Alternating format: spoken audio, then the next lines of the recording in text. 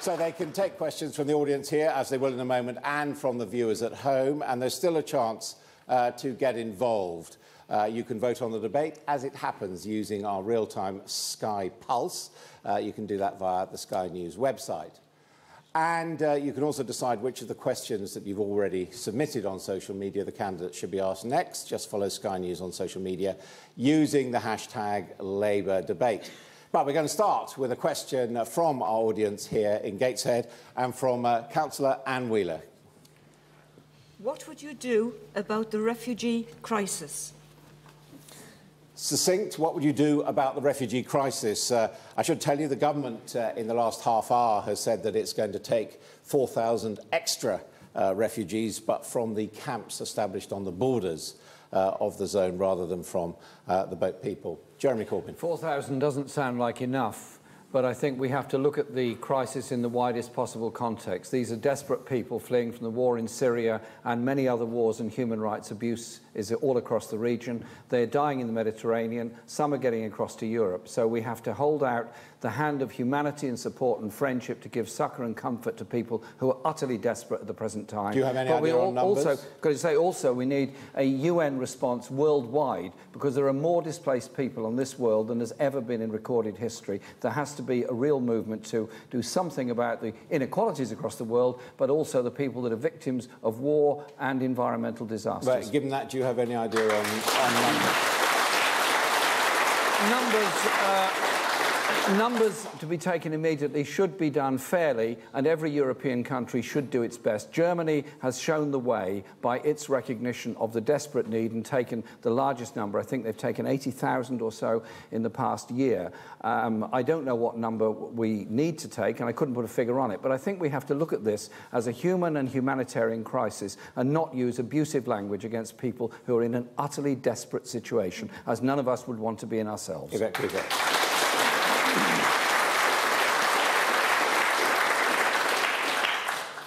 Well, it's welcome if the government have changed their position. I think that is a response to the huge public pressure, because I think people across Britain are deeply troubled by the images that we have seen of desperate families, desperate refugees, the really heartbreaking images and pictures that we have seen. But I think they're going to need to do more than this, because it's a good thing to take 4,000 people from the camps and from those closest to Syria, because that is where the real problems have been arisen from and where you've got millions of people have left their homes. But I think they also need to do something to help those who are now spread across Europe, where you've seen in Greece 50,000 refugees arriving in the space of a month. And other countries are doing their bit. We have got to do more as well. I've called for people in cities like this across the country to come forward and say, look, how many people can we help? If every city, if every county, if every community across the country came forward and said, we can help 10 refugee families, we could help 10,000 people very, very quickly. I think we should do that. I think we should ask across the country. I think British people have made clear they want to be able to do their bit to help refugees. It is a moral obligation on us. We absolutely cannot turn our backs on this crisis. Well, to answer Anne's question, I would do two things: show compassion and show leadership. And I'm afraid the government has been found wanting here, hasn't it? Over the course of the summer, this tragedy has been unfolding on our television screens till it's got to the point today where we've seen an image that would make anybody, well, it wouldn't have left anybody unmoved in the country, but any parent of a child that age would just feel sick to the pit of their stomach. So, things have got to change and the government has got to act now. What I would be doing, because you asked that question, I would be getting on a plane to Brussels tomorrow. I would be sitting down with other heads of state from across Europe. I would be agreeing a plan to deal with this situation across Europe. I would be putting the British plan to Parliament on Monday. I would be taking control if I was David Cameron. I'm afraid he has shown a complete absence of leadership on this issue all across the summer, and it is simply not good enough. Liz Kendall.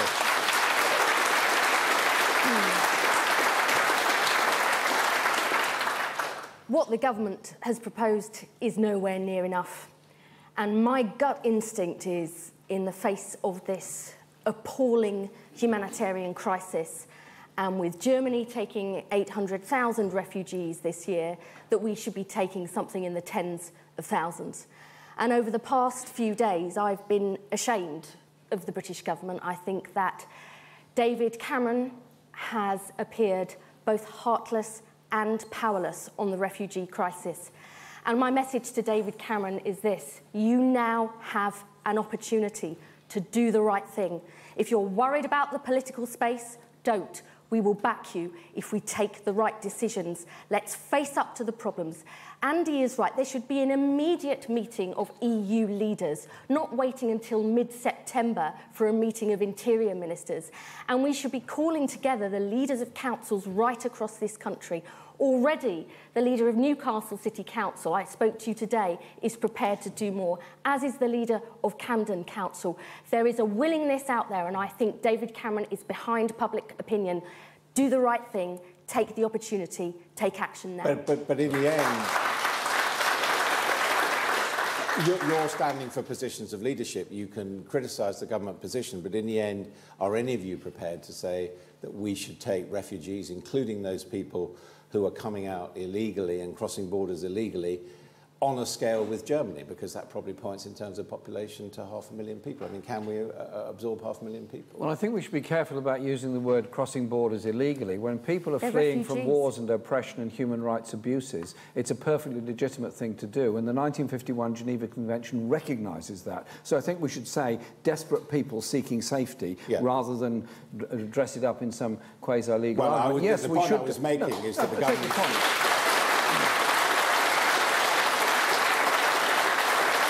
The government is clearly drawing a distinction between those people who go to the sanctioned refugee camps and those people who are crossing the Mediterranean by other means. We need to put far more resources into the refugee camps, not just in Lebanon, but also in Libya. We need to give far more support in those situations. We also need to take a reasonable, fair share across Europe. The British government refused to take part in a European programme. There hasn't been a proper UN programme on this. There has to be a unified decision all across Europe and through the UN. And we should take a considerable number. Adam, to pick up your point, because it is a reasonable point, you do have to be sure that people are genuine refugees. I believe the government should be working with the UN to take people who are in camps on the Syrian border, so in Turkey, because that means you don't then give people an incentive to risk everything and cross the Mediterranean with their children. If the word goes out that people will be taken from camps overseen by the UN, genuine refugees, then I think you would not send out the message to people that it is still worth crossing the Mediterranean. That is the plan that we need to be developed with all European countries, so that message can go out to people. And that, of course, means that the gangs and the traffickers who are benefiting from this awful situation would see that their lines of supply were cut off. I think we can... I think we can go much further. What we've done this week together, what people have done across the country by showing their strong support for helping the refugees, is change the government's policy in just a few days. Yeah. We can do much more than this. So yes, there are things that should be happening across Europe. There are things that need to be taking place in terms of cracking down on the vile criminal gangs who are trading in humanity. I mean, who are, making profit from what is effectively modern-day slavery with what they are doing. There's all sorts of those things that need to happen. The making sure that we take people directly from the camps in Syria is something that the Labour Party has called for 18 months. So there's all those things we should do. But I think here in Britain, this opportunity for us to do our bit, for every city and town to do our bit. The reason I think is the more you have cities and towns themselves coming forward and saying, this is what we want to do. We want to be cities of sanctuary. We want to help. We want to say we're proud of our tradition, just going back to the kinder transport I'm going to come to Liz Kendall in a moment, but I just want to remind our viewers that they can give a verdict on what they're hearing tonight's debate as it's happening using our digital Sky Pulse tool. Just go to skynews.com to have your say. And on social media, you've been voting for the question you want to put to the candidates next. And these were the options of questions you suggested on the subject of immigration. Here are the questions that you've been voting on. And as you can see, the most popular choice is question 2 from Samantha on Twitter, who asks, will you continue the policies that are leaving people to die in the Mediterranean, with 32% of the vote, calling for that question. And but Adam, you interrupted me. Can I just finish the point? The reason I say this is because we have called on councils across the country this week to come forward with the number they're doing. So I'd just say to people who are watching and people who are in this room, contact your local council and urge them to do more, because they are doing so. We're already doing this, and I think people across the country have the power in our hands at the moment to force the government to do more. We must not stop. We have done so now. But this is about our humanitarian crisis that we have to respond to. Liz Kendall, a specific question they're asked by Samantha is what we do from here to stop the horrific traffic of people and the horrific casualty rate amongst people, including that young child on the Turkish beach yesterday. Absolutely. And let me just say on the last point that Yvette made, yes, it's right that councils come forward with a plan, but we need a Prime Minister who shows leadership on this issue and doesn't just wait for others to come forward. On the crisis in the Mediterranean, it was appalling that at one point we stopped support for the search and rescue across the Mediterranean. That was a shaming moment for us. I am glad that that has been put back in place, but we need to urgently review whether enough support is happening for that programme as a first step. And secondly, we need to look at the root causes of the problem and why people are fleeing. There was a report on the BBC actually last night about the problems within Libya. The journalist had spoken to some of these vile traffickers who suggested that they were actually being supported or helped by some of the authorities there. We have to get a proper settlement and build the capacity of the new Libyan government there. That is one of the root causes of the problem. Similarly, too, we have not yet seen a proper political strategy for dealing with the problems in Syria. You know, the Prime Minister has been correct that we face a generational struggle against ISIL, but we haven't seen anywhere near enough action working with countries in the region to try and bring more stability to that part of the world. But you all hope to lead the Labour Party back into government. I assume you do. Yeah, and, absolutely. And you, for example, Andy Burnham, you were talking earlier on this year about your concern about traditional Labour voters being attracted by UKIP. Now, standing here and saying, well, maybe we have to take hundreds of thousands of the people involved in this crisis, is that going to bring back those UKIP-inclined Labour voters? Well, I hadn't used that figure, but yeah, we should always do our part, play our part to give people refuge. But it's a different issue, isn't it, Adam, to offer people asylum as opposed to free movement of labour. But here's my point, because actually, in the end, I believe these two things are linked.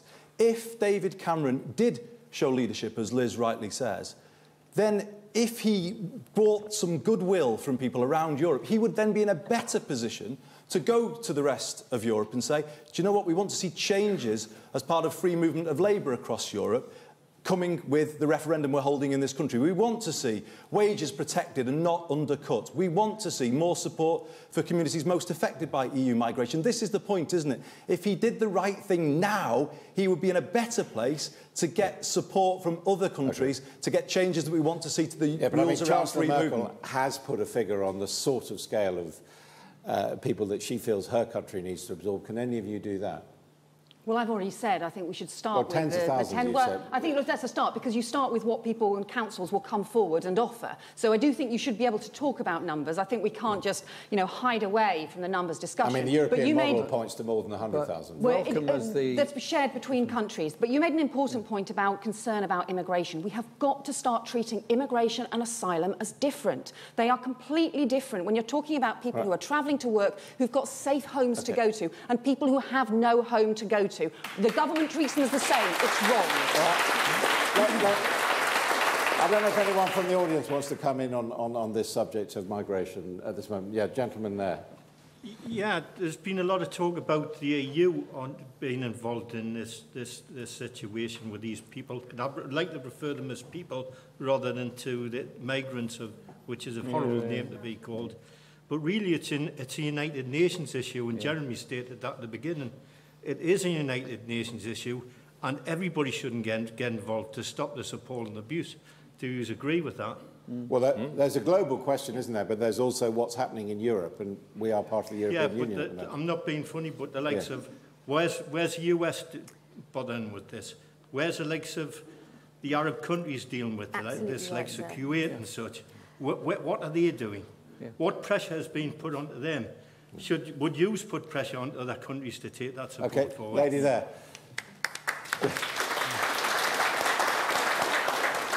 It seems ironic that what we're saying now is that we need countries to work together, and yet we have a referendum in a couple of years which would render our ability to work with others to be reduced to zero. Right, okay. Liz Kendall. You raise such an important issue. If you think about the huge challenges we face in this country over migration, over issues like climate change, trade and the global economy, if we pull out of Europe, think of the devastation that would make for jobs, inward investment, trade, but also tackling issues like migration. You know, it is absolutely right that, you know, Alan Johnson is leading a Labour Yes campaign, but he needs to be backed by a strong Labour leader who campaigns for a yes vote for us to remain part of it. I believe that I am the strongest pro-European candidate in this contest, and I think it is essential that we go out and make the positive case for Europe first, last and always. Mr Corbyn, are you a strong pro-European?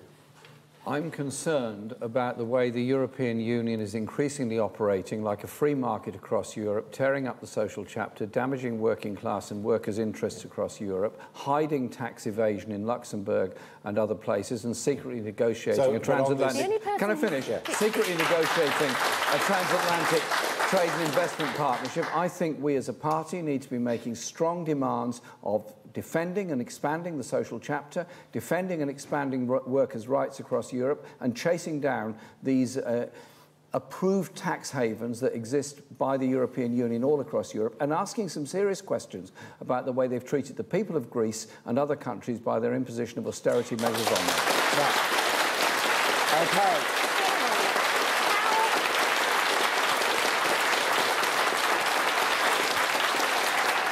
Well, we seem to be... How are you going to change it if you're out of it?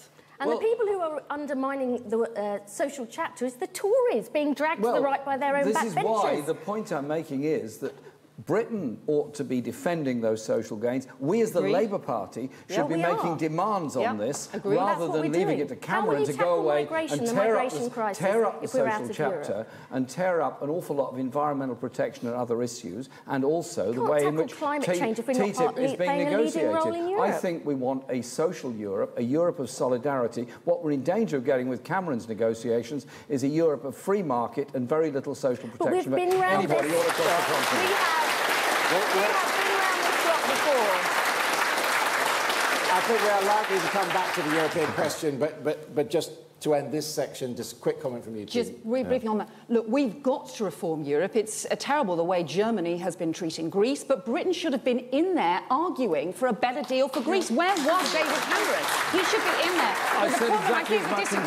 But the disagreement between us, Jeremy, is I agree we have got to strongly reform Europe, and we need Europe to be doing far more on a series of issues. But if we pull back, if we just stand on the sidelines and shout, all that happens is we will be affected by the decisions taken in Europe. We will be unable to change things. We'll be unable to get a better deal for Greece because we'll just be irrelevant on the sidelines. Just to add a final comment on this, we could actually only be a year away, to be honest, from a European referendum, a year away. And this referendum will be the definitive moment in politics for a generation, I believe, in this country. And I don't believe the Labour Party can come out of this leadership election and have any room for ambivalence or equivocation about our position with respect to Europe. I want to lead a pro-European party from day one, making the argument that it is in the interest of jobs in the northeast of England and across the country to stay in the European Union. It is not perfect, but Labour should always make the pro-European argument and win that referendum. All right. So let's take another question from the audience here. This one comes from Biju Kotecha. Would you be willing to compromise your political principles in order to get elected? Right. Would you be willing to compromise your political principles in order to get elected? Andy Burnham. No is the answer. No is the answer to that. And, you know, I'll pick up an issue that came up, actually, in the summer, where we had a debate on George Osborne's welfare bill, where I said in Shadow Cabinet twice, I was the only person in Shadow, of the candidates in Shadow Cabinet to say that we should oppose it. And I believe that is still the case, and I still will oppose it. I will. But then people say to me, well, why didn't you resign? My principles, my Labour principles, go back to that motto that's underpinned our movement for generations, that unity is strength, that you have to stand together, you have to be a united force. So as much as I had huge misgivings about what the party was proposing, I've always put the party first, if you like, so that we can then put the country first. So, yeah, that was difficult, and that's what happens when you're in shadow cabinet or cabinet. But I hope people can see in me, because of the work I've done over the years on issues like Hillsborough, I have always put the people first and my principles first, and that is the kind of Labour leader that I will be. I will always make my arguments in private. I will support whatever the party agrees in public. But the reason I'm standing to be leader of the Labour Party is because actually I think the Labour Party has lost sight of its own principles. The fact that it couldn't take a view on a bill of that kind tells you how far we have lost our way. This Labour Party needs to get its principles back. I want to give all of you in this room a Labour Party you can believe in and be proud of again. Liz Kendall. In answer to your question, no. And throughout this contest, I have, I believe, told the truth about why I think we lost the election and how we need to change to win in 2020. And I believe in sound public finances because I don't think it's right to be spending more on servicing your debt than educating your children. I believe that the public didn't vote for us because they didn't trust us on the economy or with their taxes, but I'm actually making that case from a position of principle. We need to change our economy so we have a real long-term strategy for the future. And the way that we get skills and jobs in future is going to be different from the past. And I also believe that one of the reasons we lost is people didn't trust us on welfare. And I believe in real welfare reform. I don't want to see 95% of government spending going on housing benefit and only 5% on house building. I don't want to see £30 billion going on tax credits to subsidise low pay when we could be getting the high-skill, high-wage jobs of the future. And I want to see real reform of the state.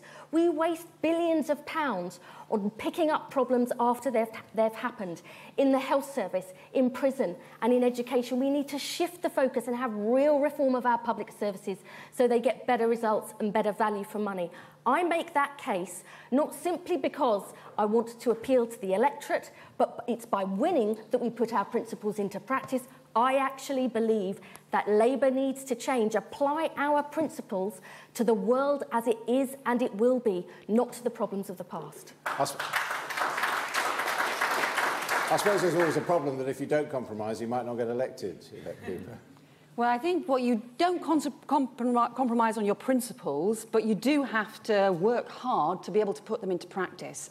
And I think there is a myth that's been going around at the moment that somehow the Labour Party has to choose right now between our principles and between getting into power, that we have to choose between our heads and our hearts. And actually, we can't do that with the Labour Party. Our whole purpose from our very founding was in order to put our principles into practice. If all we do is shout from the sidelines, we won't change anything. We can't just be angry at the world. We've got to change the world. But I think we can be confident enough in our values. It's what we've been doing and what a lot of people have been doing across the country, talking about the refugees and those issues this week. It's also what we do when we talk about equality, when we talk about fighting child poverty. I think we can be proud of our values, but also be strong enough to persuade people to argue, to build up the consensus and support behind them so that we can win. Let's both stand up for our principles and put them into practice.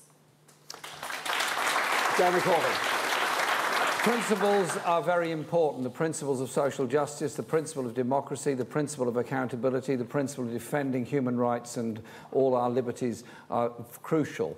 But we also, as a party, have to face up to something which is an unpleasant truth, that we fought the 2015 election on very good policies included in the manifesto, but fundamentally we were going to be making continuing cuts in central government expenditure. We were going to continue underfunding local government. There were still going to be job losses. There were still going to be people suffering because of the cuts we were going to impose by accepting an arbitrary date to move into budget surplus, accepting the language of austerity. My suggestion is that the party has to challenge the politics of austerity, the politics of increasing the gap between the richest and the poorest in our society, and be prepared to invest in a growing economy rather than rather than accepting what has been foisted upon us by the banking crisis of 2008-9. We don't have to set this arbitrary date, which in effect means the poorest and most vulnerable in our society pay for the banking crisis rather than those that caused it. I mean, do you think...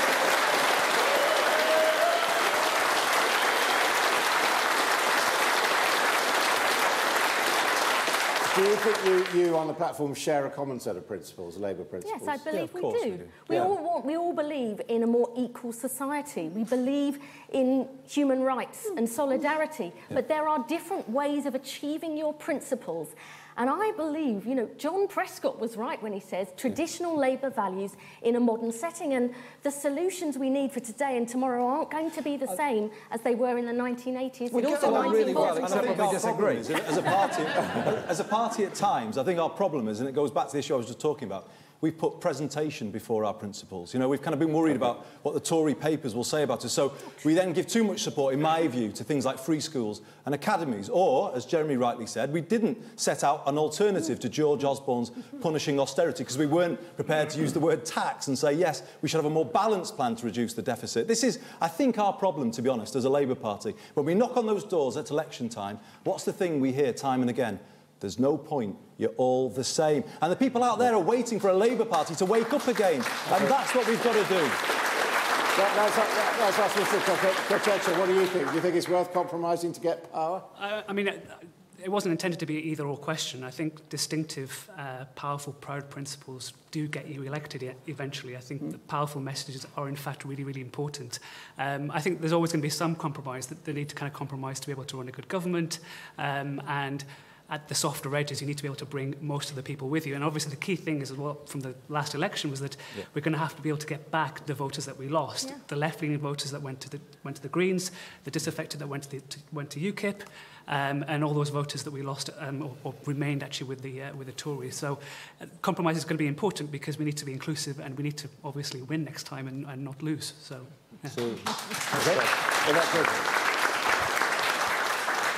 Yeah, that's really important because in the end, this has got to be about real hope, not false promise.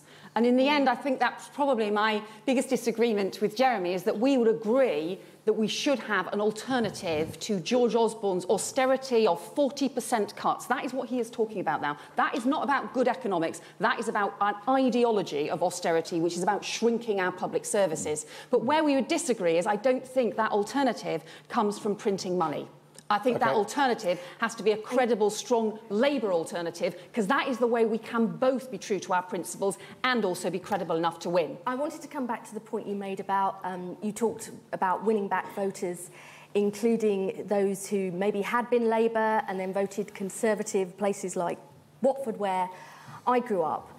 But I don't think that that is compromising to want to appeal to those voters. I think we should be a party that wants to speak to the vast majority of people in this country. And one of the issues about the last election was that whilst we rightly campaigned to scrap the bedroom tax, abolish zero-hours contracts and raise the minimum wage, if you weren't on the minimum wage, maybe you owned your own home or ran a business or were self-employed, we just had too little to say. And it isn't just because we need those voters to get it elected. I want us to be a party that does stand and represent the many, not the few. OK, well, on that quotation, let's go to our next question, which comes from Alan Burkitt here. Mr Burkitt. Yep, here I am. I'll wait for the microphone. Yeah.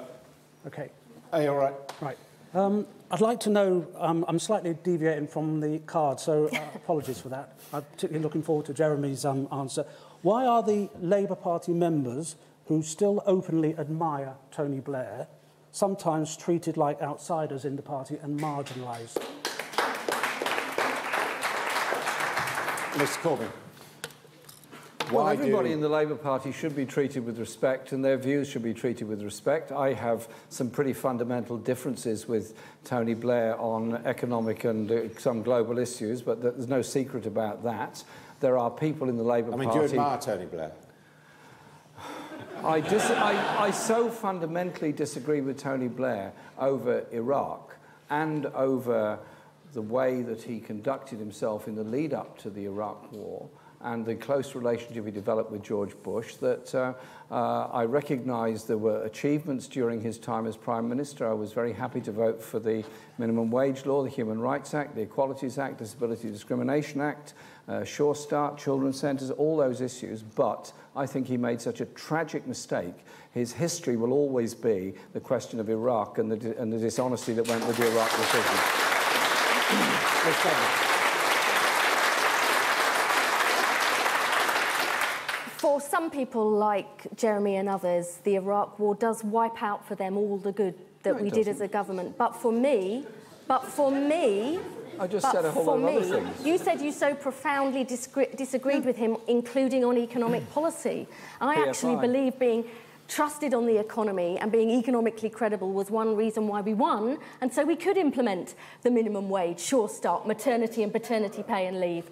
And I think the real issue, though, goes back to the last gentleman's question about, do you compromise your principles? And I think for too long, those of us on the moderate progressive wing of the party allowed ourselves to be portrayed as only interested in winning, when in fact it was about realising our principles. And I think that's been part of the problem. Andy Burnham. I do find some of the way the discourse around this leadership election has been conducted between different sides of the party quite worrying, to be honest with you. You know, to direct all of this anger at a man who won 3 general elections for us and say that he doesn't have a right to speak out. I mean, that is obviously a ridiculous thing for people to say. Yeah, Tony made mistakes, but so does every politician. And overall, we did a lot of things to change this country for the better, and everybody does need to remember that.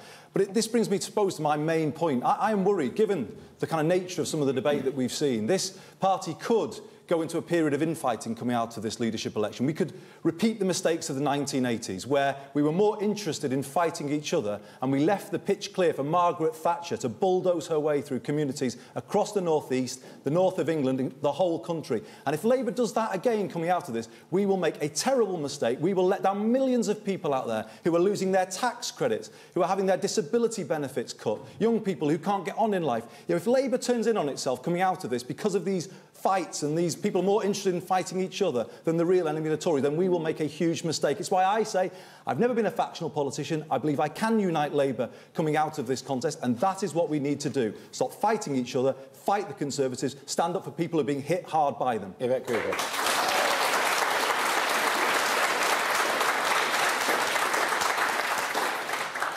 In the end, this is not going to be a next election that is about looking back to 1997 or to the 1980s or to beyond. We're not going to win the next election. We're not going to have the radical ideas of the future actually just by looking back to our past and becoming an inward-looking party and looking back to that.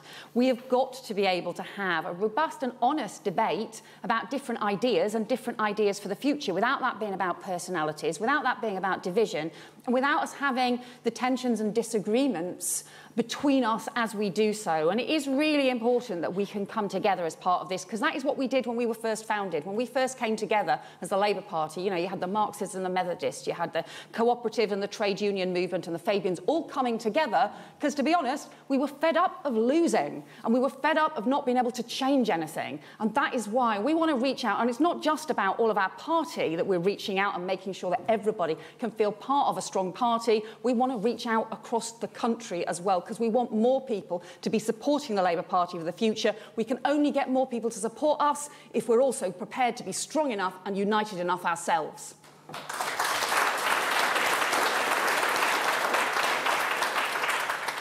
Do you think if you become leader, Jeremy Corbyn, that the party will be able to unite around you? I mean, unnamed, unattributed supporters of yours are talking about deselecting people like Tristram Hunt, for example, as MPs. Party membership is now the biggest it's ever been. The numbers of people taking part in this election are the biggest there's ever been for a party election at any time in British history. The enthusiasm and interest in this is something that people should understand.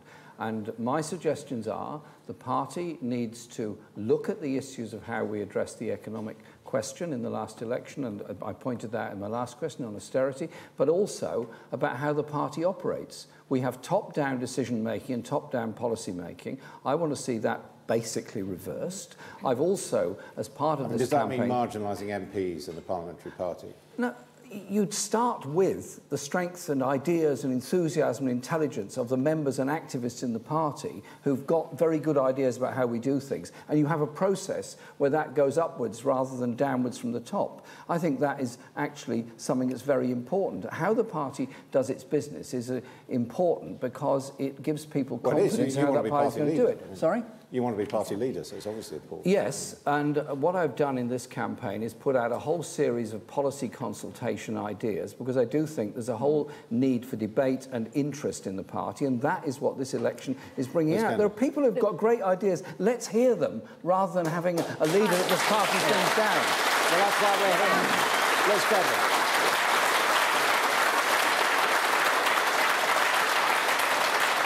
Without doubt, we have been too centralised a party in the past, and we haven't drawn on the massive, experience, skills and knowledge of our party members. I'd like to see us also involving the public far more too, those who aren't members of the party. But let's get real. The Tories want to wipe us out.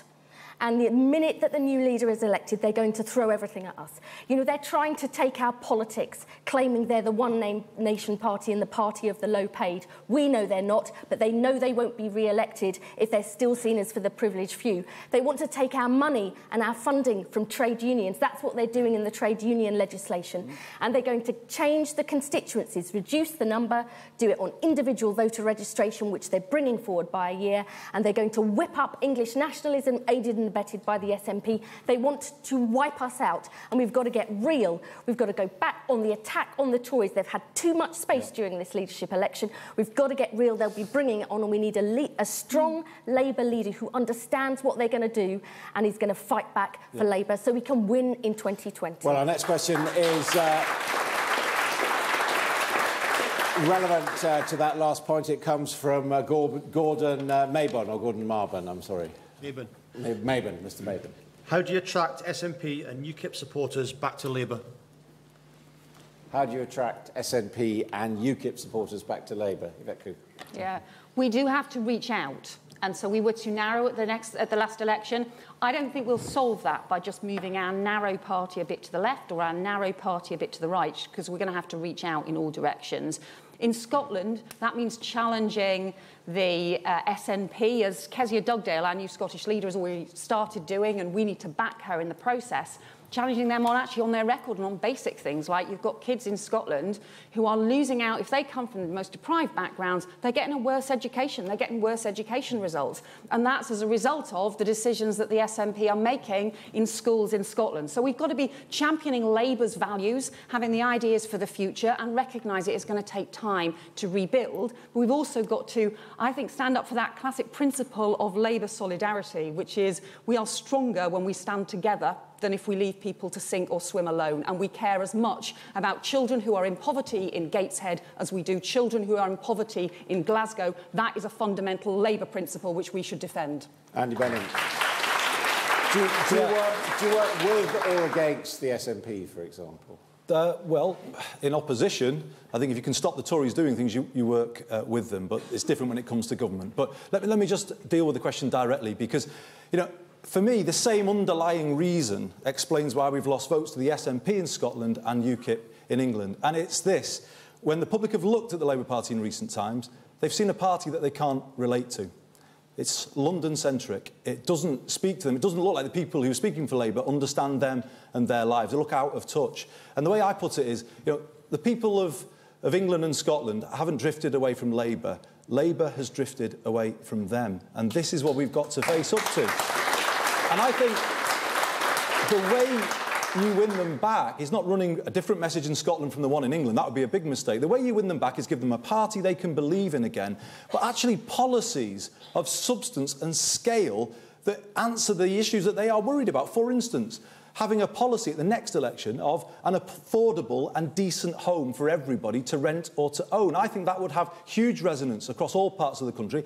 And indeed, saying, hasn't rail privatisation been a disaster? Shouldn't we bring the railways back under public control and ownership? Because My judgment is the reason we haven't said that in recent times is because Labour's been bowing down before the mantra that the market is the answer to everything. And this is why we've lost a lot of people who don't see what we stand for anymore. This party's got to find the courage of its convictions, stand for things again, things that people can believe in. And if we do that, we will win votes back north and south of the border. Jeremy Corbyn, how do you get votes back from UKIP and the SNP? Only 47% of young voters turned out in the last election. 36% of the entire electorate didn't vote at all. We also lost votes to the SNP in Scotland, and we lost votes to UKIP and others in England, as well as losing votes to the Greens. I think you confront it by a policy which is clear on the economic way we're going to go forward, clear about reducing the ghastly levels of inequality that exist within our society, clear about the health inequalities, and clear that we're going to do something about it rather than blame people for it. And in the case of Scotland particularly, challenge the agenda of privatisation, challenge the privatisation of Calmac ferries, which is now being pushed through by the SNP government, but above all, unite people on the basis that we can have a fairer, more decent society, but you have to challenge the inequality and challenge that through corporate taxation, challenge that through providing the vital health and social services that all are being cut at the present time. Isn't that quite close to what Edmund Ban did in the last election in terms of the appeal? Ed was trying to do that. I think the problem was, as I've said earlier, the economic strategy that was being followed. But there is a question about Labour traditions and Labour values. Those Labour traditions and values are about defending trade unions, are about increasing wage levels, are about giving real opportunities to young people, and are about defending the principle of a universal welfare state rather than joining in the attacks on it that happen all the time from some of our newspapers.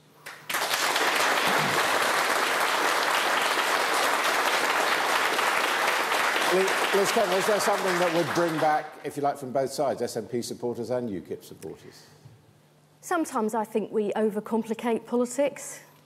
I mean, what people in Glasgow or Grimsby or Gateshead want is pretty much the same thing. They want a good job that pays a decent wage, a home to call their own, a safe place to bring up kids, knowing that their children might have a better chance of getting on than they had, and if they're going to retire, that they'll have something to look forward to, enough to live on, and not be frightened of getting ill. And we have to bring it back to what people want. Sometimes, as I said, I don't think that it's that complicated. And this idea that you have a kind of separate strategy for different parts of the country won't wash, because people can smell a rat if you say different things to different people.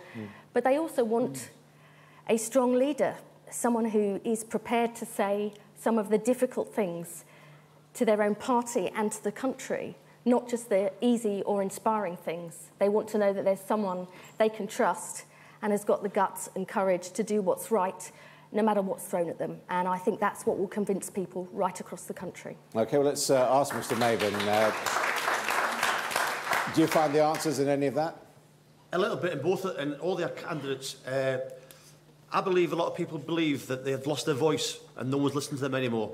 We're unique as a Labour Party. We lost votes to the left and to the right. Yeah. And I don't know what the answer is, but I do know that people want a party that they can be proud of again. Yeah. Gentleman just there in the front row. The answer is inspiring people. The answer is showing that you've got the power of your convictions and you stand up for yourself and you stand up for what you believe in. And that's exactly, Jeremy's said everything that I would want to say about how you inspire new people to stand up for and take their vote. You know, it's nearly a third of the electorate didn't bother voting last time. And it's because everybody looks the same. And no offence, we're all one party, but honestly, you really do look the same. Jeremy's the only one with the principles. It's certainly the only one with a beard. Anyway, these are the questions that Sky News viewers submitted appropriately on social media, on social affairs. And as you can see, the winner is this from Twitter. Do you support the decriminalisation of medical cannabis? 38% back that. Who wants to start? Shadow Health Secretary. Shadow Health Secretary, that's a fair point. There is a case for it in that people who suffer from conditions like multiple sclerosis, I mean, they swear by, you know, the medicinal benefits are enormous, but it would have to be highly regulated, in my view, to allow it for medicinal use only. And obviously, that presents all kind of problems. So I understand why people feel so strongly about it. I would proceed with caution, but I wouldn't be averse to looking at whether, just for medicinal purposes only, whether or not greater flexibility could be allowed. It's amazing. Nobody has asked us that question at any of the hustings we have had. I'm not sure quite what it says exactly. Look, I think that we have a process for deciding about medicines and safe medicines, and it includes a whole load of drugs that aren't available legally outside the medicines process. So I think you should just have exactly the same standards apply. If you've got any kind of drug or any kind of thing which has a clear medicinal benefit, then it should go through the normal processes just like any other kind of drug, and do it that way. Liz Kendall. So far, the evidence on this, is not clear. For many people who are suffering from MS and other conditions, they feel it helps, but many doctors are concerned about some of the problems, particularly for young people and the links with psychosis. And if you're smoking the cannabis for medicinal purposes, some of the implications are the same as if you're smoking tobacco. I think the National Institute for Clinical Excellence is the right body to make any decisions on this. I think there should be proper trials, though, because many people do feel strongly that it makes a difference. I think the jury's out on it so far. Let's have the trials, do it through the normal proper process, and see if we really can make it work. Jeremy Corbyn. I don't think there should be criminalisation of something that is used for medicinal purposes. It's obviously very beneficial to people, particularly those suffering from MS, and I think we should be adult and grown up about it as a society and decriminalise. Decriminalise just for medicinal use? Yes, indeed. Not for recreational use? I think we should have a look at drugs policy as a whole, but I wouldn't advocate that at this stage. I do think there's a case for looking at drugs policy. Does anyone else agree there needs to be a look at drugs policy? Well, certainly legal highs, I think, need to be looked at. We need tough legislation pretty soon, because I see in my constituency they are readily available for a small amount of money. I have had parents come to my surgery say that their children have just changed overnight, having taken them. I think we've allowed a loophole to exist for far too long here, and it's been exploited by some very unscrupulous people. There needs to be tough legislation in this area, and quickly. Decriminalisation more broadly? I think to be honest, we always end up just focusing on the legal side of things, when the reality is the thing that makes the biggest difference is about treatment. The treatment's being cut back, that's letting people down. That is where the effort should be. I mean, that's absolutely right. I agree with Andy on the legal high point. The real problem that we have is those preventive services which stop people from taking drugs and alcohol up in the first place or help them get back on their feet are being cut. And the problem is it's not just terrible for people, but it costs us all far more in the long run. I think the government needs to re-look at what it's doing to fund those kind of programmes. It has a huge impact on communities, certainly in my own constituency, and that's got to change. OK. After that somewhat unexpected question, let's move on to another topic. And this is in the area of the questions that were submitted by Sky News viewers on foreign affairs. Again, there was a choice of 4. And as you can see, the winner in this category is from Alex Ron on Twitter. 39% of the vote wanted to ask the question, should the UK put boots on the ground to tackle ISIS? By boots on the ground, I think that means the deployment of ground forces to deal with ISIS, or the so-called Islamic State. Liz Kendall. No, I don't think that they should. Look, we are hearing that the Prime Minister may come forward with some kind of proposal about military action in Syria. I don't know whether that will happen. My view is that any proposal should be taken seriously, but we would have to be clear about what UK troops or bombing would add over and above what the US is doing. And it would have to be part of a much broader political strategy in the region, something I talked about earlier. The underlying causes there, the schism between Sunni and Shia. How do we actually tackle the funding of ISIL and who they're selling the oil to? It's got to be part of a wider strategy, because anybody who believes that bombing Syria alone or boots on the ground is going to solve the problems we have in that area, I think is sadly mistaken. Andy Burnham. Well, I agree with much of what Liz has just said. No, I mean, no, at this point, so absolutely. you just let what's happening go on happening? This is not where we're at, is it? The question is, should we extend air raids into Syria? That's the question. Well, that's the first question, currently before us. And wants to go if further. that other eventuality ever comes down the path, well, it's not for now, and I don't envisage it being an issue in the immediate future. The issue we've got is, should we extend airstrikes into Syria? And we're told that this could be a decision within days for the new leader of the Labour Party. And I want to be clear about what I would expect. I would say to the Prime Minister, don't disrespect Parliament, but worse, the public and the country, by trying to bounce the new leader of the Labour Party into a decision on something of this significance. You know, going into Syria with airstrikes raises all kinds of different questions. There's a legal question, for one. Also, if you do bomb, what do you leave on the ground? Do you leave a vacuum, a void for ISIL to fill or Al-Qaeda to fill? This has to be thought through. There has to be time for careful consideration of any proposal to extend military action. If in years to come there's a further decision about whether Britain should become more involved, well, that is for another day. This is the issue for now, and even this decision needs very careful consideration. There needs to be a process and a timetable set out, and the government should not try to bounce the opposition, because that would be disrespectful to the country. Jeremy Corbyn. If we started bombing now, we'd be killing civilians. We wouldn't necessarily well, deal with we are bombing at the moment. Yeah, I mean, we are bombing in Iraq, and and apparently we are taking part in some bombing in Syria, even though the government pretended we're not. Well, and that was pilot, only revealed by Freedom of Information requests.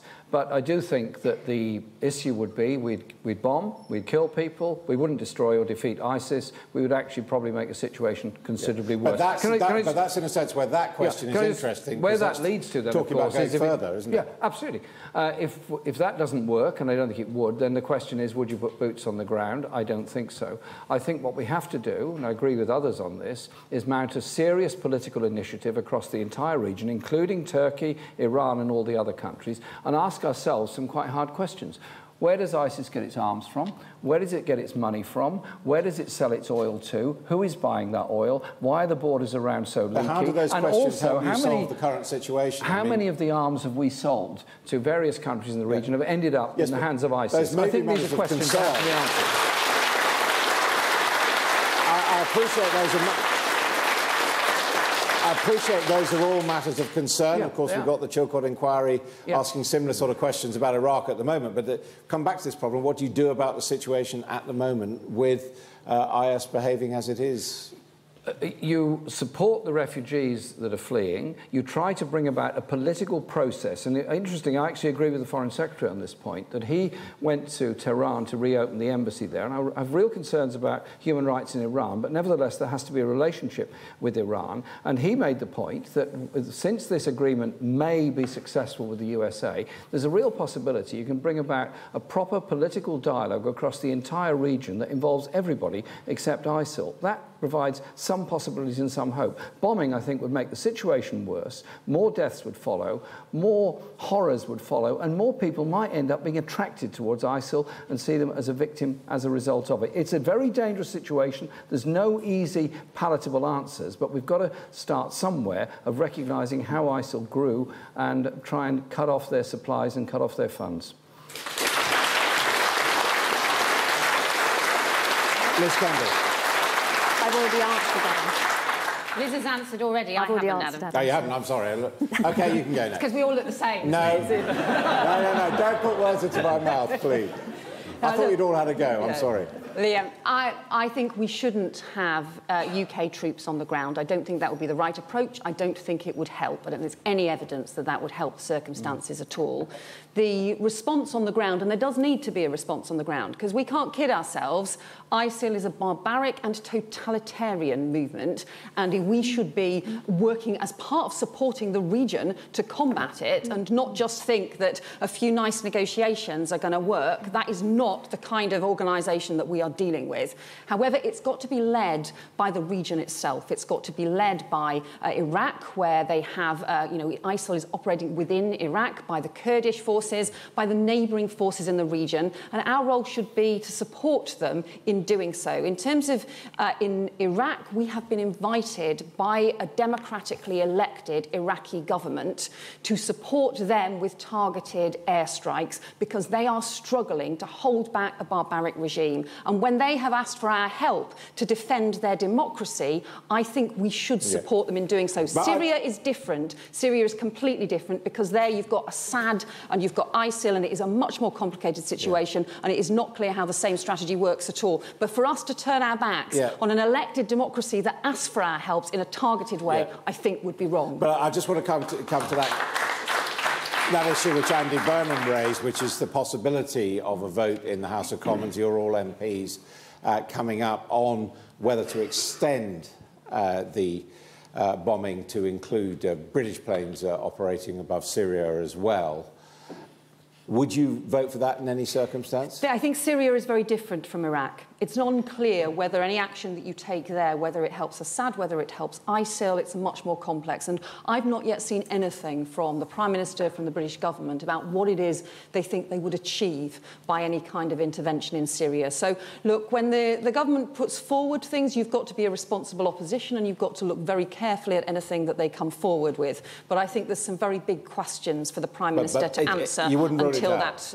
I don't think it's right to rule out things when the government hasn't put things forward. However, there's some big questions for them to answer. No, but as I said, you'd have to have a clear objective, know how any UK involvement, as I said, added to what the US was already doing, and it had to be part of a broader political strategy in the region. No, like Liz, but I would proceed with the utmost caution. And the bigger context here for this party and the next leader is the publication of the Chilcot report that you mentioned, because that will be a sobering moment for this party, and we will need to be seen to take on board its findings, put them at the heart of Labour policy going forward. You know, the idea that this party can just go along with a push. You know, Ed Miliband, to be fair, was right to stand up to oppose military action in Syria in the summer of 2013. He was right to do that.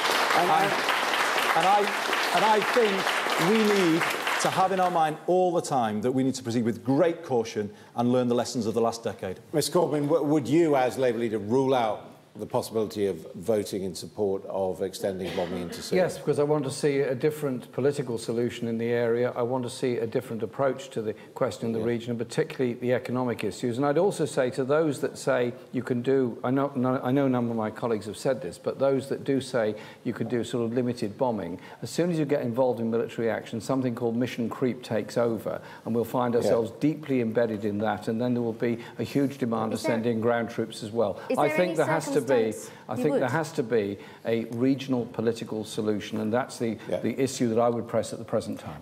Now, and as party leader, how would you apply it to that vote if you did become party leader? I mean, would it be a three-line whip saying we're going to vote against it? We'd have to debate it. We'd have to discuss it. I hope the majority of Labour MPs would go along with that position. I hope all Labour MPs would go along with that position. When we opposed the bombing of Syria in 2013, there were some who didn't agree with the position Ed Miliband did. The majority of us did and supported it. On other votes, there have been differences. Yes, there are always going to be differences on crucial issues. MPs have a responsibility to take decisions because it is a very important job. And would the rest of you accept a common position? Is there any circumstance in which you would deploy Britain's military forces? Any? I'm sure there are some, but I can't think of them at the moment. Not the Falklands, certainly. You didn't in Kosovo either? Not the Falklands. Well, in the question of Kosovo, we ended up with yes, a dreadful situation in Kosovo. We also did an excessive amount of bombing in Serbia, which did cause a lot of problems. I think the UN should have been more strongly supported in the very beginning, and it was the failure of the UN and its forces that actually led to the much greater danger there. And I think there wasn't enough support given to the UN in the first place. But do you think we did the wrong thing in Kosovo? I mean, because I think, look, there was a huge, I mean, we effectively ended up with genocide in the region. We had huge abuse of human rights, and there was a real humanitarian crisis. So I think we were right to intervene in Kosovo and in the Balkans, and I think we'll have saved a lot of lives as a result. It is difficult, it's very difficult to have any kind of military intervention, but I don't think you can rule it out when you have humanitarian crises in place. I don't rule it out. What I do say is that the UN mission should have been more strongly and more effectively supported in the very beginning. It wasn't. It was significantly undermined, and eventually that paved the way for NATO going in, which then decided on what was actually a quite heavy bombing campaign against various places in Serbia, some of which were not necessarily military targets. I think we should have stuck with the UN and the UN proposal to it and given far more support to the UN, because surely we want to live in a world that's based on the rule of international law, and the UN is quintessentially part of international law.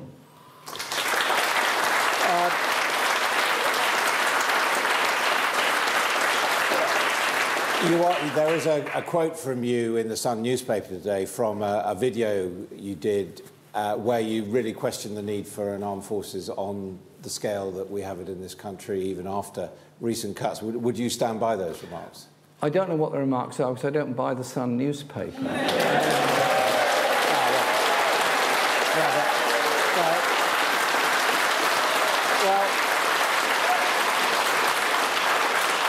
Yes, but you might remember recording a video that, according to the Sun, you did on behalf of the Communist Party, in which you question the need for aircraft carriers, you question the need for Britain to have a place on the international stage in terms of armed forces. Did you make remarks of that kind? I think we have to have, and we are having, a strategic defence review. I do think we have to think about the level of armed expenditure we have in this country, £35 billion per year. We are in the top 5 of military spending across the whole world. I think we have to seriously look at those issues and look at the issues of nuclear weapons as well, and also what our foreign policy objectives actually are.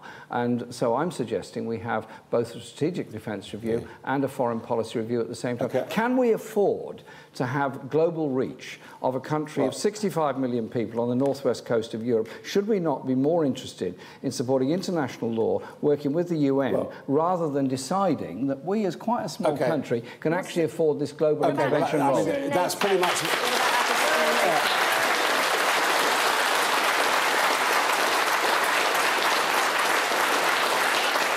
I've got to say that's pretty much what the Sun quoted you as saying. Do you buy the Sun? But bearing that in mind, on an important issue, putting together defence and security, do you think Britain should seek to maintain its permanent seat on the United Nations Security Council? Well, the seat on the Security Council is not based on military expenditure or on the holding of nuclear weapons. It's just a coincidence that they're the 5 nuclear powers, is it? Wait a minute, that's coincidental, because originally they didn't all have nuclear weapons. It's coincidental to that.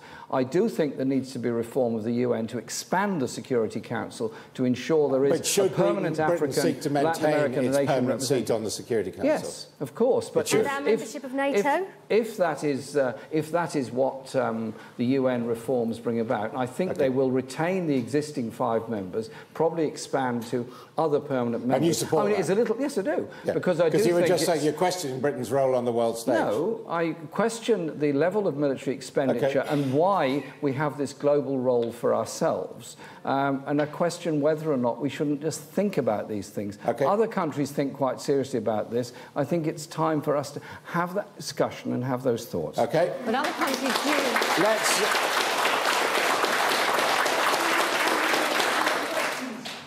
Sorry, what was that? You're grilling him on the street.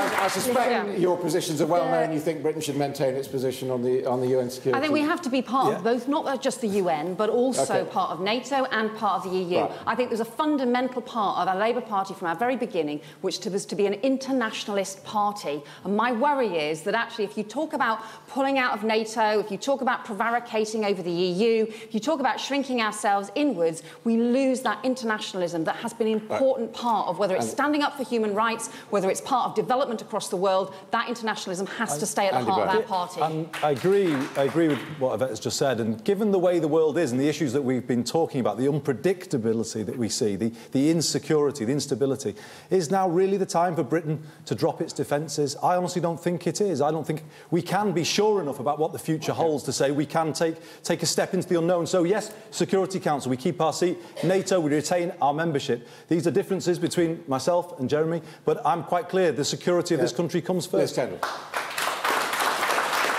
The security of the country does come first, and it's one of the reasons why at the start of this leadership campaign I said that the Prime Minister should keep his promise to our NATO allies of spending 2% of GDP on defence. We face such risks and instability in the world. But the truth is, you know, we can't be a country that thinks we can somehow pull up the drawbridge and hope the rest of the world goes away. What happens in other countries affects us here. I had 2 of my constituents killed on the beach in Tunisia, murdered. And, you know, we've seen from the migration crisis what happens elsewhere affects us here. And the idea that we as a country can achieve our national security in its broadest sense by withdrawing from the world rather than engaging with it, I think is profoundly wrong. OK.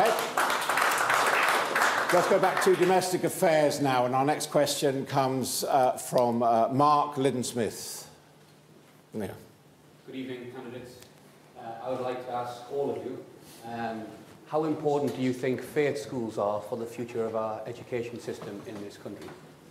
How important do you think faith schools are for the future of our country? Andy Burnham.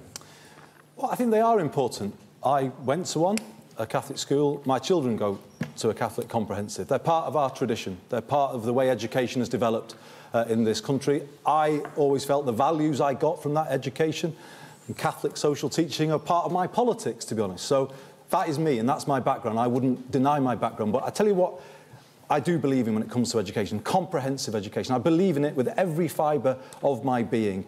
All kids together, all backgrounds together, seeing life from all sides, a breadth of opportunity in the curriculum. That is what I stand for. I believe that that is the best way to educate our children. And I hate this approach where we break down the system into free schools and academies that aren't accountable to their local community, but accountable to London. How is that the best way to run an education system, where we say you can have unqualified teachers in the classroom, no application of the national curriculum? I think this man, Mr Gove, has done more damage to the education system in England than any other person before him.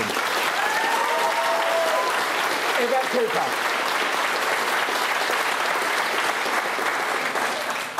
I had a shocking moment when Michael Gove became Justice Secretary and said that he was going to...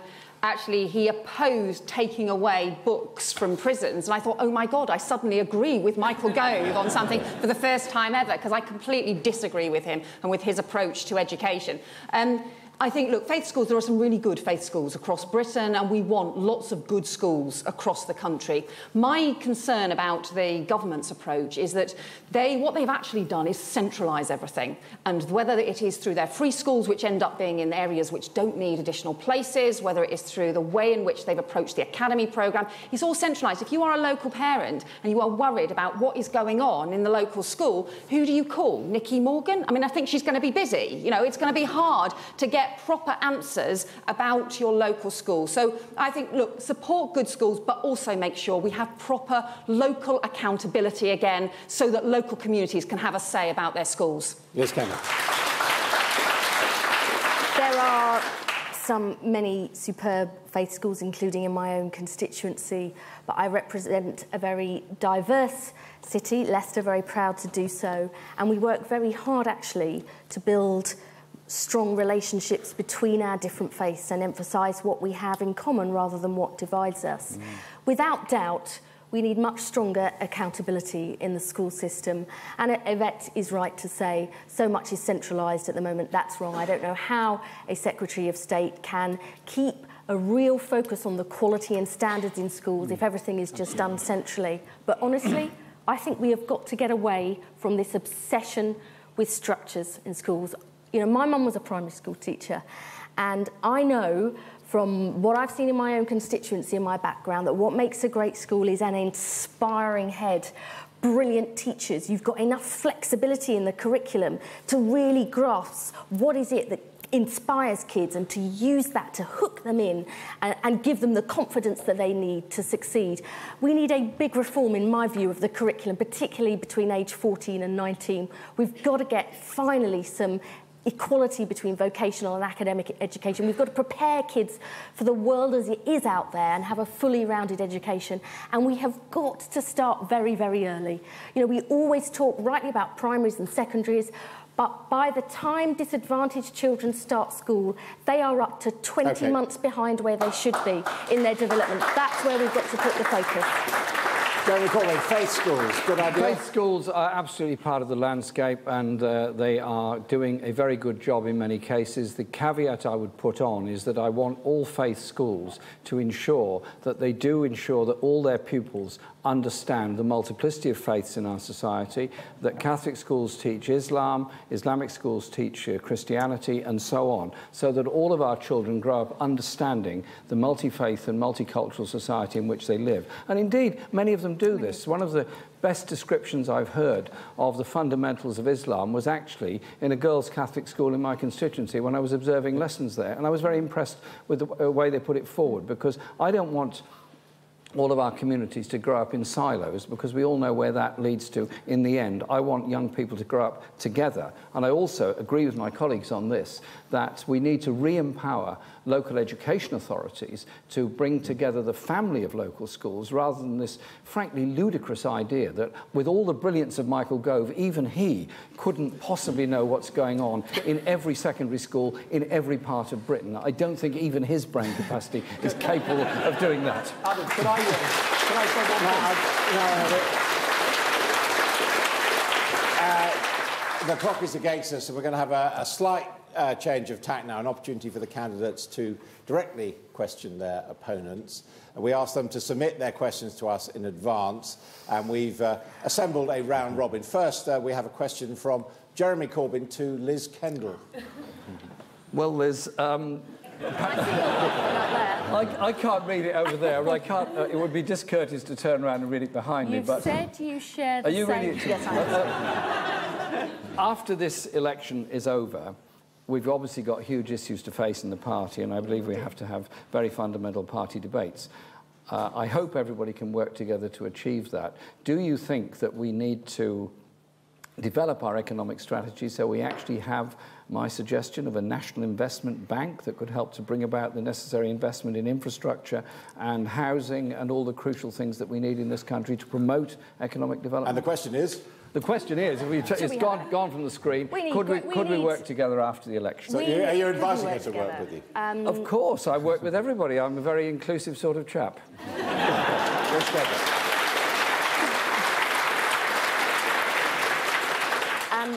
I will hopefully, I'll be elected leader of the Labour Party, but I would work with whoever is elected in this contest, because I believe our party is the, best champion of equality and opportunity this country has ever seen. Does that mean joining a shadow cabinet, for example? No, I've said very straightforwardly, I wouldn't, not that Jeremy or anybody else has offered anybody in this contest jobs, because we're not taking the votes for granted. Still a third of the people haven't voted. We're out to fight for every last vote that we can get. But I don't agree with the policies that Jeremy has put forward. I don't believe that the solution to jobs and growth in this region is, saying we should renationalise vast swathes of the economy or print money or reopen the coal mines. I don't believe that's right. And honestly, people are sick of people just, saying things they don't believe in. No, none of you would believe me if I suddenly backed all of those policies, but I will always work for the Labour Party to put our principles into practice. But the fundamentals of this don't change. Unless we regain people's trust on the economy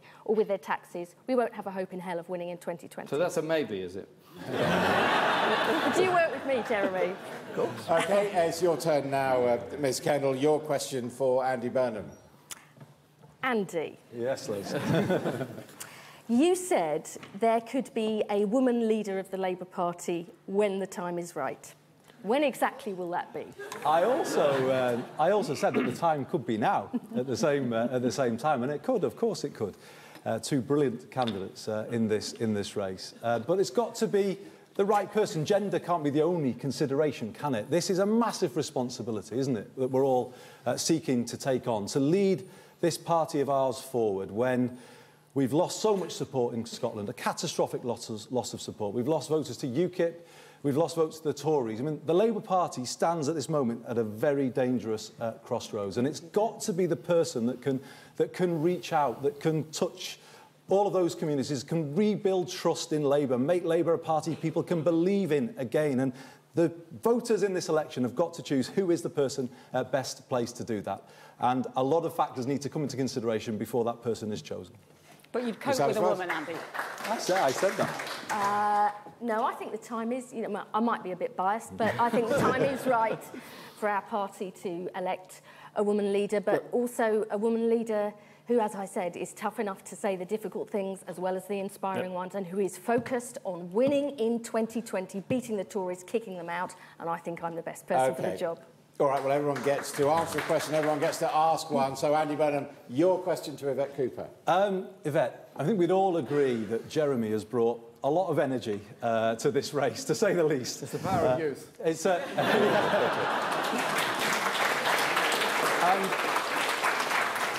been a long race, hasn't it? So long that I can just about remember being the front runner at one point in this race. However, Jeremy's brought a lot of energy to this race, and I've said, as leader, that I would involve Jeremy and his team in my team, but you said you wouldn't. So with that, how could you unite the Labour Party if you were going to push Jeremy and his supporters away? I don't think this is about pushing people away at all, because I think you're right. This has got to be about uniting the party and all of the ideas from across the party. I think, look, I'm being really careful not to start, drawing up shadow cabinets before a third of the party have even voted. And I don't think anybody should be taking for granted this leadership election. There's an awful lot to play for. There's a lot of people still voting, and that's what we should be arguing about. But look, we said it's the, Jeremy and I have sort of disagreed on all sorts of different things, and I know Jeremy's not wanted to be a team player in the past, shall we say, having voted against the party about 500 times, I think, in Parliament. But look, in terms of our common values, we have a lot in common. In terms of tackling, in terms of dealing with things like human rights, in terms of tackling homelessness, in terms of the belief in the core equality of the Labour Party. So I think we can have an honest debate in which we can be quite robust about the issues that we disagree on and, not pretending to agree with people just in order to kind of try and get their votes, be honest about the issues that we disagree on, but also be honest and proud about the values that we share. OK, Yvette Cooper, it is your turn, and your question is to Jeremy Corbyn. So it is. So, Jeremy, there's issues that we agree on, and Jeremy's you're trying to look for another camera to read the question. There are issues that we agree on that we should oppose George Osborne's 40% cuts. But the issue that I've raised concern with you about is your proposal for the Bank of England to print money to pay for schools or transport. In those circumstances, do you believe that the government would have to pay that money back to the Bank of England, or do you think that this is free money?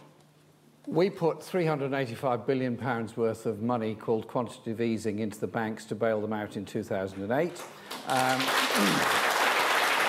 We bought bank shares and put them in a holding company, some of which Osborne is now selling off, and he shouldn't because they're not his to sell, they're ours to keep.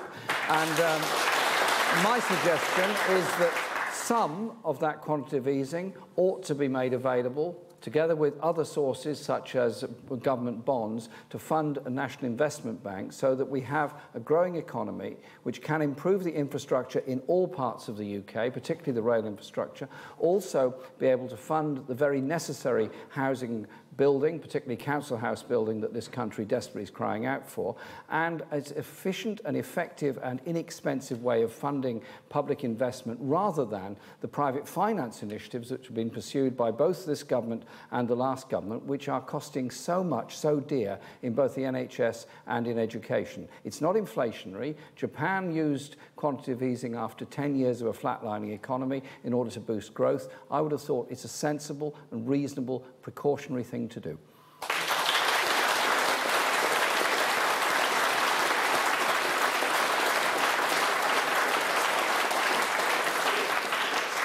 But you haven't answered the question. Yes, I have. Because actually, no, you haven't. Because actually what you're offering people is false hope. For a start, For a start, quantitative easing has stopped because the economy is now growing. The reason that Japan was able to keep going and doing it for many years is because they went into serious slump for a long term. It's absolutely right to support the economy when it is in crisis and when it is in a serious recession. But once the economy is growing, if you simply keep printing money at that time, that pushes up inflation. Second thing is that when the Bank of England prints that money, and even through the quantitative easing, it has to still be paid back.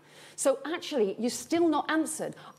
Is the money for the schools and the hospitals or the transport going to have to be paid back? Because my fear is what you're doing is you are offering people false promise. It sounds brilliant. Everybody claps because everybody wants to see the schools, the hospitals, the infrastructure to be done. But if we are really going to be able to deliver the schools, the hospitals, the transport infrastructure, we've got to be credible enough to properly pay for it. We cannot do that if we just promise to print money we haven't got. It's dishonest. It's false promise. We've got to offer people real hope. Are we going to go back to private finance initiative with the 600% cost of investment in schools and hospitals, because that surely is a model that has failed. Your plan is like private finance on steroids. It is worse than that. You want to just put quantitative easing in. You are not being straight with people, and that's why there's huge numbers of economists have said it doesn't stack up. It's not fair on people, and it will fall apart. And what will we be, the Labour Party, if we go to people with false promise? It's like Nick Clegg before the 2010 election, a whole load of false promises that then fell apart. It's not fair, and we will let people down if we do. I'm not sure if you've had a chance to look at the proposals, and they are proposals that have been put forward and have been supported by a very large number of economists, including Nobel Prize-winning economists, who say this is a sensible and reasonable idea that we do a combination of, during a period of recession, you use quantitative easing, during a period of growth, you use government bonds as a way of funding development within our society. The problems we've got, and I repeat it, is that we are funding public services by the sale of assets, by private finance initiative, and we are losing control of those assets, and it's costing a lot of people very dear in cuts that are being made in health and education in order to pay for the voracious appetite of these private finance companies that have taken things over. If you ditch the printing money...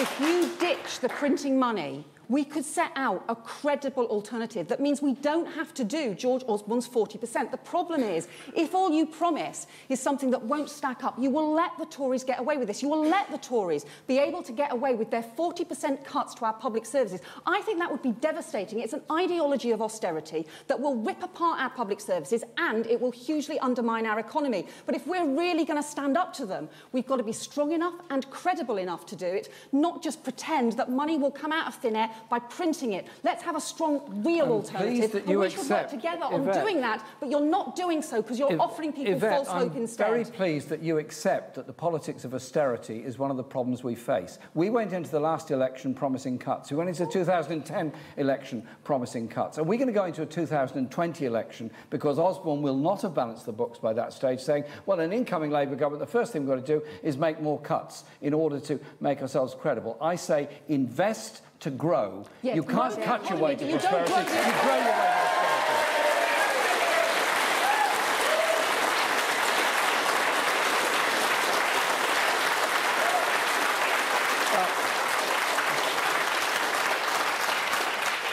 Well, I'm afraid that on that note, our time is up. I would like, first of all, to thank our audience here for their very vigorous participation in the debate. I'd like to thank our hosts here at Sage in Gateshead. And above all, of course, I'd like to thank our 4 candidates tonight, Jeremy Corbyn, Liz Kendall, Yvette Cooper and Andy Burnham.